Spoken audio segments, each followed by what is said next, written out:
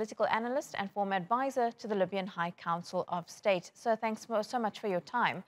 Just talk us through why the Presidential Council made this decision about the foreign minister. Do they even have the legal right to suspend her? Well, first of all, according to the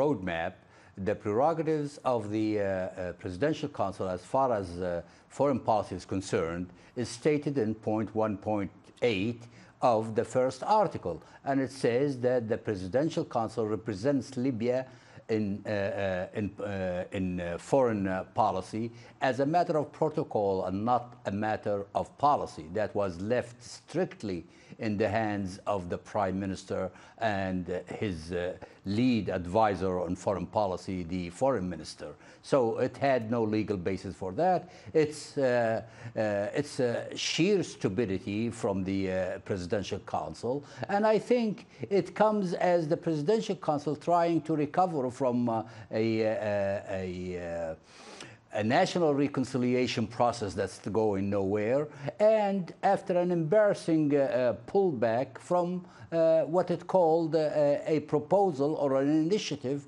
to resolve the conflict around the legal and constitutional basis for the upcoming elections. Salah, do you foresee more situations like these arising as we get closer to those elections in Libya and this tussle between these two sides?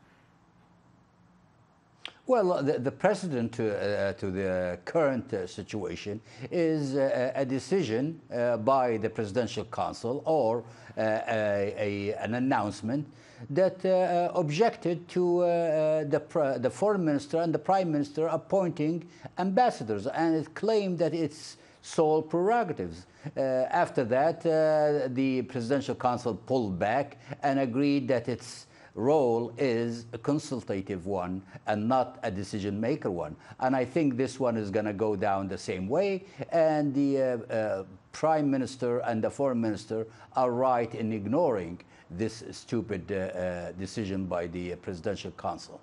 Now, how is all of this going to play into the Paris conference on Libya, which is taking place on Friday? And we've got some very high-profile names attending that conference, looking for at making a way forward in Libya that is conducive to both sides. Well, the government made it clear, for example, that it will not attend a conference attended by Israel. And in consultations with Algeria and Turkey and so on, they have a common position towards an attempt by the French to get a cheap win in this matter after a disastrous policy in Libya for the past 5 or 6 years.